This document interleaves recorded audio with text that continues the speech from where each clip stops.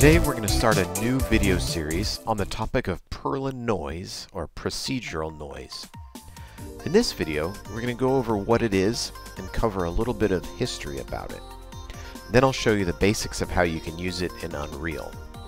Then in the next couple of weeks we're going to go over several examples of how it can improve your materials.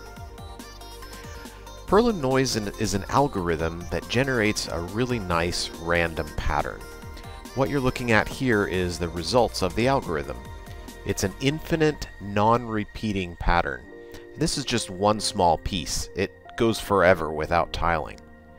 It's a pretty boring looking pattern, but most people don't use it as it is. You can take this base pattern and modify it in lots of ways. If you use this pattern as a base, scale it, and combine it several times, you can create a fractal pattern. Each of these combined scale levels is called an octave. Remember that because we're going to talk about it more in a minute. So the image on the right may look familiar to some people. It looks like the Render Clouds feature from Photoshop, doesn't it? Well, it is. Render Clouds uses Perlin noise. You can create all kinds of different patterns of noise by combining the base pattern with itself in different ways. The algorithm was originally developed by Ken Perlin in 1981. Ken was working on the movie Tron and was looking for a mathematical way to make computer-generated surfaces look more interesting. Other people took interest in Ken's algorithm and started using it for all kinds of things. These are just a few examples. Perlin noise is widely used for terrain generation, procedural textures, and it's the basis for all kinds of procedurally generated content. Games like Minecraft and No Man's Sky use something similar to Perlin noise to generate an entire world. Perlin noise was so widely accepted that it's been used in the special effects of every major motion picture since Tron was released. It's also been adopted into the renderers of every major 3D package on the market. And in 1997, Ken Perlin received an Academy Award for this amazing contribution to the motion picture industry. So, let's take a look at it. This is the core formula for generating the base Perlin noise pattern. This code appears in the book GPU Gems 2 and is specifically written to run fast on modern graphics hardware. As noted at the top in the comment there, this is the optimized version. Now I'm not showing this code because I expect anyone to read through it and instantly understand what it's doing. It's just to give you an impression of the complexity of the algorithm. So when this shader code gets compiled, it turns into about 61 pixel shader instructions and 8 texture samples. And this is just for the core pattern. You generally loop this 3 or 4, even up to 8 times to get the pattern you're looking for. So you could be using as many as 488 instructions and 64 texture samples just for a noise mask, just for one part of your material. And right about now, the graphics programmers watching this are going like, so yeah, this is doable, but it's extremely expensive and not something that we can really realistically use all over the place. If you were to put this effect in your game, you would be sacrificing a lot of other things in order to pay the cost for this Perlin noise. We need to find a more efficient way to do it. One solution is to render out a series of slices of the noise in 3D space and create a volume texture. This bakes down the 61 instructions and 8 texture samples into just a single texture sample. Now, obviously, this makes the technique way cheaper, but there are some drawbacks. In order for the volume texture to work, we have to make it tile in all 3 dimensions. which is a tricky thing to do. And since it's tiling, it's no longer an infinite and non-repeating pattern, which is one of the key strengths of the algorithm. However, we can hide the tiling pattern by using octaves that don't align with each other. Okay, so the cool thing about Unreal is it has this noise node, which has the fast gradient 3D texture built right into it. If you select fast gradient 3D texture, you're sampling the Perlin Noise volume texture instead of doing all of that tons of math and texture samples like we talked about. Alright, so let's jump over to Unreal and we'll take a look at what this looks like in practice. Alright, so here we are in Unreal, and we're just going to go over the basics of noise. So I'm going to right click here and add a noise node. And I'm just going to plug our noise node into base color so that we can see what the results of the default that we're going to get. So here right away we get kind of this crazy looking noise pattern. And if we zoom in here, we can see that there's a lot of detail to this pattern. Now what I want to do in order to sample the noise is I want to pass in the world space position to my position node. And this is going to use the position of the object, or the position of every pixel of the object, as the seed for the noise.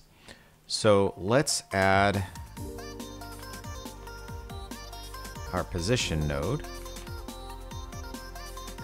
And it's important that the position is in world space in this case, so that the location of the object will determine what the noise looks like. So I'm just going to plug this into the position socket of my noise node.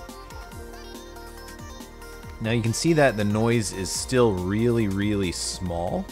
And so what I need to do is take this value and multiply it by something to adjust the size. So I'm going to add a multiply, and I'm going to add a constant of 0.03. Then I'm going to plug that into my position, and this should scale the size of my absolute world position a little bit, just so that we can get a better idea of what the pattern looks like.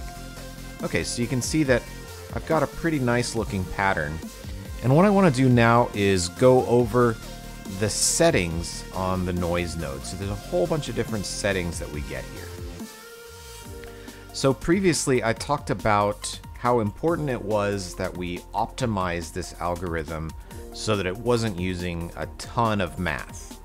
And you can see here when I drop this box down, there are a bunch of different formulas that are available. And the really nice thing about what Unreal has done here is for each of these formulas, they have a nice little tooltip comment that pops up that tells you exactly how expensive it is. The one that we want to use is fast gradient 3D texture. And this works just like I described earlier, where they've sampled slices of the noise in 3D space and combined those slices into a volume texture. And then instead of doing tons of math to compute it, they just sample from the volume texture. So you can see here when I mouse over fast gradient, it says it's just doing 16 instructions per level and 1 texture lookup. Whereas some of these others, like gradient here, it's saying it's doing 61 instructions per level and 8 texture lookups. So that was what I was talking about before. Now, it says it's doing this much per level, and that's important because the more levels you use, the more expensive it gets. So right here it says the default is 6 levels. So it's still doing 6 texture samples and 16 instructions, or 1 texture sample and 16 instructions per level. So if I want to cut the cost of this down significantly, I can reduce the number of levels. Now if I take the levels down to 1 and I turn off turbulence, what we're going to see is just the base pattern that the algorithm generates, or in this case that the result that we're getting from sampling our volume texture. The other thing that I want to point out is it has the output min and output max, or in other words, what the values that are coming out of the output pin and in this case it defaults to -1. So if I don't want my values to go below 0, I can just put a 0 here in my output min pin, and then I'll get something that's a little bit more reasonable, a little bit more usable for some things. Now, there are cases where you may want to have values that go below 0, and in that case you can control that with the output min and the output max settings. So here with levels set to 1 and with turbulence turned off, I'm just seeing the base pattern that the algorithm creates. And from here I can build up. So if I want to create the clouds pattern, like the render clouds pattern in Photoshop, I can just increase my levels a little at a time. Let's go with 3 for now. And what you're going to see is we get something that's very similar to render clouds. And the more levels I give it, the more detail I end up with in the pattern, but also the more expensive it gets. So if I get up here to 6 levels, you'll see that my render clouds pattern looks really detailed, and I can zoom in on it and it maintains its detail, but it's doing this pattern over and over again 6 times, and so that's increasing my cost significantly. So let's go back to 0, and I want to take a look at what each of these different patterns looks like. So let's take a look at Simplex first. Simplex is using 77 instructions and 4 texture samples per level, or per octave, like I said before. Gradient is using 61 instructions and 8 texture lookups. Fast Gradient, which is the one that you most commonly want to use because it's probably the cheapest, is only doing 16 instructions and 1 texture lookup. Gradient is doing 80 instructions and no texture lookup, so this is pure math. And then there's also this value computational, which is doing 118 instructions, and it actually doesn't look that great, but you may want it for some cases. And then finally there's Voronoi, and this is like a really unique looking pattern, which is useful in some cases. It's creating this cellular structure. Okay, so let's go back to Fast Gradient. This is the one that's the most performant and the one that you're probably going to want to use most of the time. Okay, so I'll increase the levels. Maybe we'll take the levels up to 6, and you'll see that we get this nice clouds pattern. And then I'm going to turn on turbulence, and you'll see that the clouds become a little bit more rounded and a little bit more like they're roiling.